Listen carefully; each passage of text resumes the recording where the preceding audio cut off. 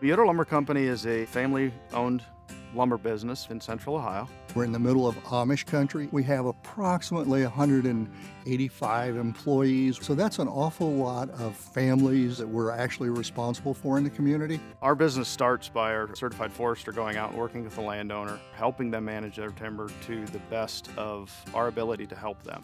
So when we kind of say, okay, it's time to, let's cut poplar, we'll cut all the poplar at one time, we'll debark it, cut it into boards, and then we'll put it on stick so that we can air dry it. And once it's air dried enough, we'll put it in the kilns anywhere from 5 days for poplar to 3 or 4 weeks for an oak.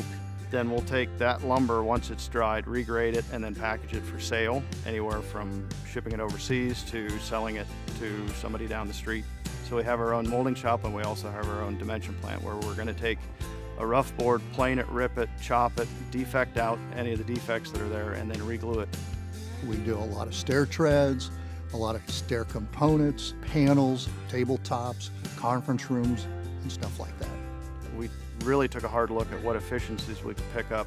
All of our products that we generate, all the sawdust that we generate, all the chips, all the bark, are all a saleable product, and we sell everything. Nothing goes to a landfill.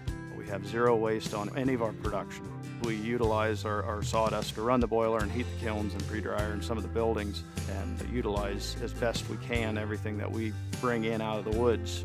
Farm Credit is unique in that they provide financing to the agricultural world. And when you step back and you think about what a tree is and how we process it, it's not a lot different than other agricultural crops. There's a period of time when it's the most valuable to harvest, and that's what Farm Credit understands, which a local banker does not. Farm Credit understands that long cycle. They're looking at the whole picture. They're looking long-term to build that relationship, to grow that relationship for us to grow our business, and also to be able to function as a business when we need to.